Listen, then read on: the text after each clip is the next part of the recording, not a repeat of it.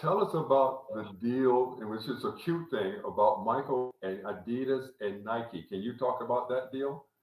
You know, it's funny. There's a movie coming out, Kermit, about how Michael signed with Nike, and I'm sure it's going to be a fun movie. A very good friend of mine, Jerry Cardinal, owns a big piece of Tom Cruise's production company, Skydance, who did the movie. And the essence of the movie is how Sonny Vaccaro convinced Michael to go with Nike. Now, the truth is that when the Olympics were over, I wanted Michael to sign with Nike, and Michael wanted to sign with Adidas. And our company, as you know, represented Adidas. They represented the owner of Adidas, Horst Dassler. And Michael said, look, I don't want to go with Converse, which I wore at Carolina. I've never heard of Nike. You know, just sign me with Adidas. So I said, Michael, this is like picking a college. You have to take visits to these companies and meet the people and see what they have in store for you. He said, David, I've had a grueling season in Carolina. I just spent weeks with Coach Knight, who ran us into the ground. You know, Knight, I love Bobby Knight, but he's a demanding coach. And he said, I'm not going. Now, this is the very first thing I ever asked him to do after he signed with us. And he's turning me down. And I was really upset. So I called his mother and I said, Mrs. Jordan, if we're going to work together, Michael could pick any company he wants, but it's like picking a college. He has to take some visits, and I want to teach him how to pick the company. I don't want to just pick it for him. You know, I don't want him to pick it in the abstract. I want him to understand what he's picking. And she says, David, don't worry. You know, Michael will be on that plane. Now, in the meantime, Michael's tie to Nike was not Sonny Vaccaro. It was George Raveling, who's the assistant on the Olympic team, and they became very close. But neither George nor Sonny could even convince Michael to get on a plane and see Nike. Forget about going with him. They couldn't even get him to visit.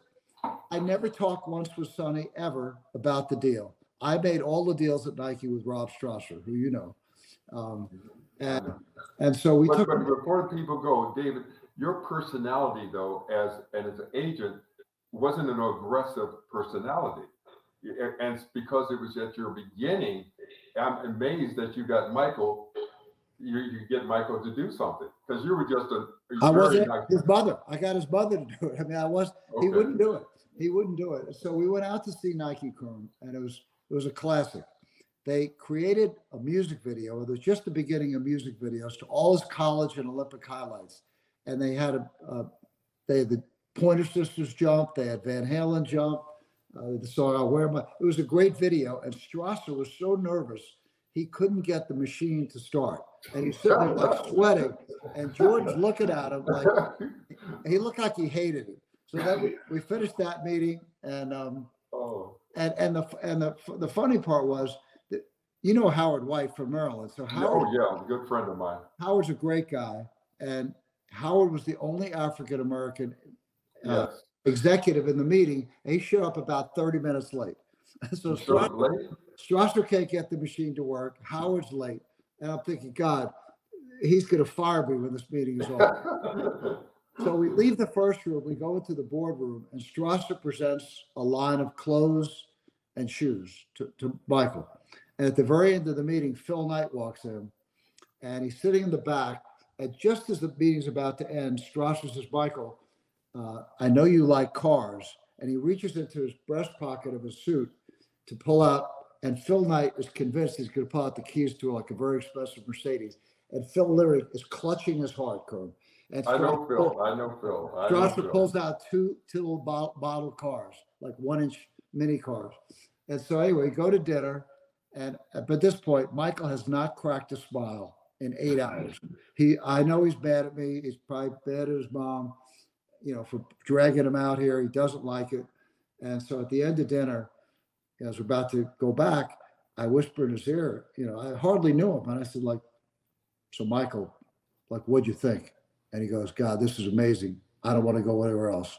You could have blown me away, Kermit. I realized at that time that this young 20-year-old player is really smart, and he's an amazing poker player because he never, ever revealed an emotion during the meeting. He kept everything close to the vest, and he never went to another meeting.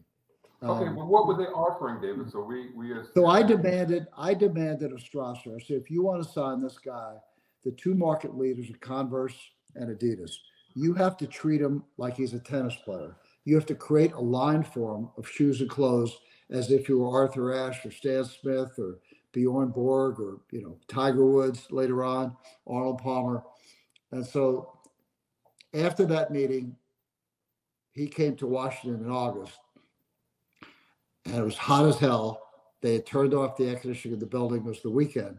And Strasser looked like John Madden. Was he an overweight man, if I remember right? Was he overweight? Yeah. Big. He was about 350 pounds with a big sort of reddish beard. And he said, okay, we may be willing to give you a line. What do you want to call it? Now, in the trade, when an athlete has his own shoes or clothes, it's either called a signature shoe or an autograph shoe because it has his name on it. So people will know that it's Kobe Bryant or Steph Curry or whomever. And so I said, are you kidding me? What do I want to call it? I want to call it Michael Jordan. What else do you call an autograph shoe? And he said, no, David, we are not going to call it Michael Jordan. I said, really? Why not? He said, two reasons. He said, first of all, no one's going to believe that a 21-year-old basketball player is going to be sitting in his apartment in Chicago designing shoes. It's got no credibility. And second of all, he said the designer craze in America where designers are slapping their names on everything from, sunglasses to beach chairs to cars, to run his course, it's over.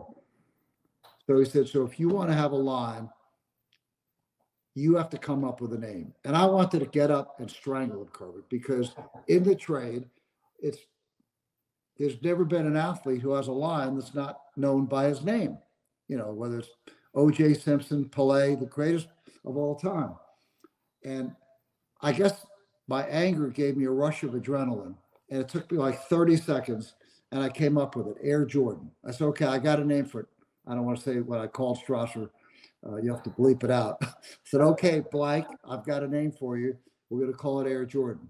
I said Air because he plays in the air, and Air because you've just developed this amazing new technology for your soles of your running shoes that cushions the athlete's foot. And the artist who was with him, Peter Moore, literally in 5 minutes sketched the first logo with the basketball and the wings, and we were off to the races.